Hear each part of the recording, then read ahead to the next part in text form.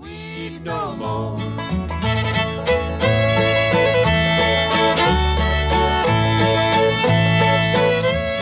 We had a bluegrass band in New Zealand back in the 1960s and 70s and came over to the United States in 1971.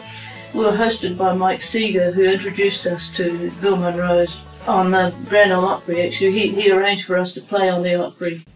Where's the blasted bass? I think the whole situation is necessary. Ladies and gentlemen, Balls Apart Folk Club is proud to present the Hamilton County Bluegrass Band. Meeting Colleen was the best thing that could have happened for my fiddle playing. She was the first teacher to point out my weaknesses, flaws, and wrong thinking. Other people would say, "Hey, that's pretty good." But Colleen would say, "Your bowing is awful. You're playing this wrong." I began to think I'd never play a tune to suit her. But her patient approach to teaching began to make her criticism easier to accept, and the fact that I could actually hear the improvement in my playing made me want more of her criticism.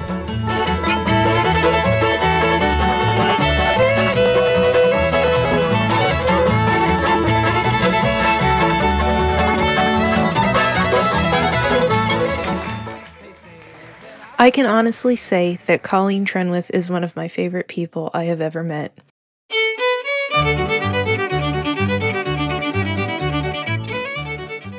Her thoughtfulness, class, and intelligence were evident each time I was around her. If there was something that needed to be done, she would volunteer her time to assist you, and she would not rest until the task was completed.